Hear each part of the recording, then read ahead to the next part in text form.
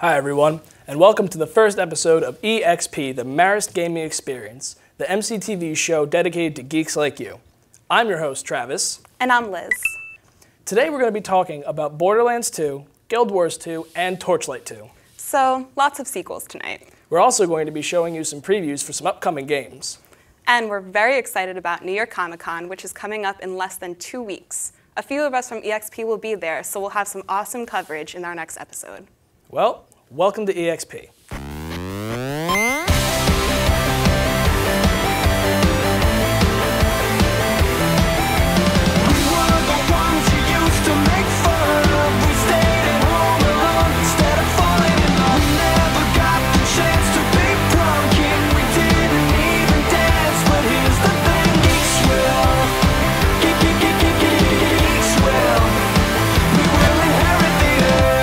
Geeks will inherit the earth.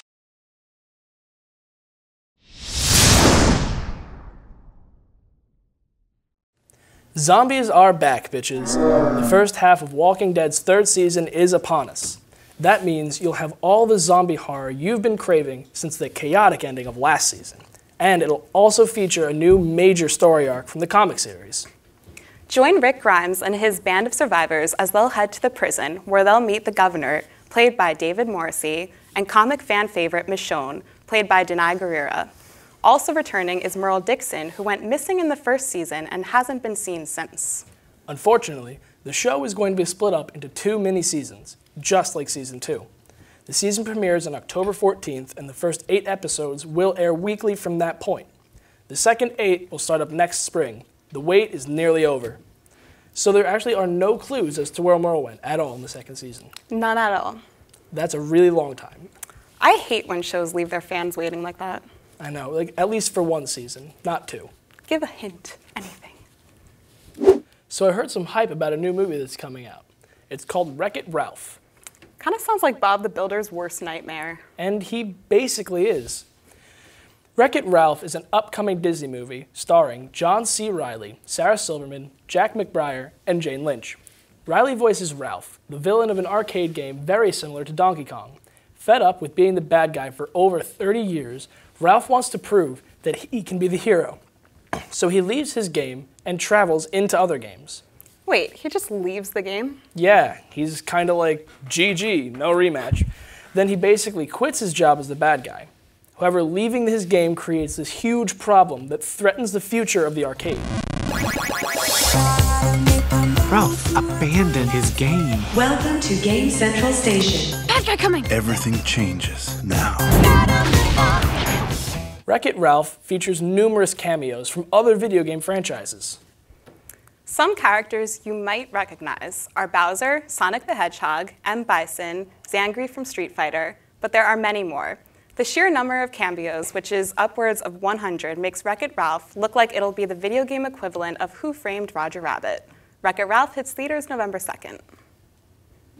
Next up, we're going to talk about one of the biggest wars we've seen yet in the tech community. September 12, 2012, a date that will live in internet infamy. Apple held a press conference to officially reveal the iPhone 5. Cool, right? The iPhone 5 features a faster processor, more RAM, an improved camera, as well as 4G LTE connectivity. But Apple faces fierce competition. Earlier this year, Apple obtained a sales ban on Samsung's flagship Android phone, the Galaxy Nexus. However, this ban was revoked. Now Samsung and HTC seek a similar ban against Apple's patents on the iPhone 5's LTE connectivity. Samsung has also started a campaign for their new Galaxy S3 mocking the iPhone 5. They've adopted a new slogan, "It doesn't take a genius," a jab at the Apple Store's Genius Bar. With all that tension aside, a new Nexus device is expected later this year. I'm sure a few of you have heard of Homestuck. You mean that movie with the little blonde kid? No, Liz, that's Home Alone. And that is a piece of cinematic gold. Anyway, Andrew Hussey, creator of the popular webcomic series Homestuck, created a Kickstarter earlier this month to fund a video game based on the series. The Kickstarter rose at record-breaking speeds and is currently at $1.75 million and continues to climb. Its original goal was $700,000, and it raised approximately $500,000 on its first day. It's speculated to increase further when PayPal becomes available as a means of payment.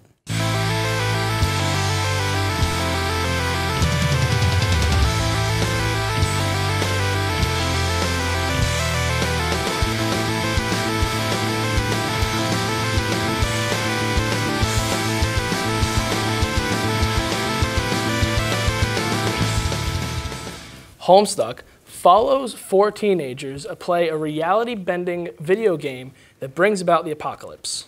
So, just like Home Alone 3. Liz, have you even seen Home Alone? Anyway, the basic premise was inspired by games like The Sims, Spore, and Earthbound. The adventure involves time travel, mystery, and a complex fictional universe and frequent references to pop culture and previous adventures.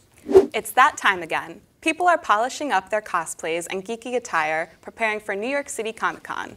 For those of you who have heard of it, but may not know what it is, the New York Comic Con is an annual convention dedicated to graphic novels, video games, television shows, books, anime, and manga.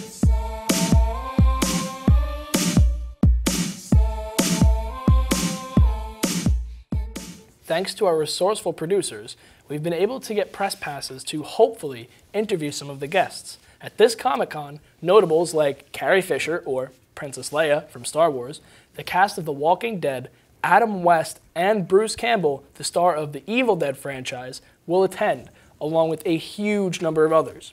Writers, novelists, and directors will all be in attendance as well. EXP will be attending the convention on October 12th and 13th. So afterwards, look for some interviews from New York City Comic Con.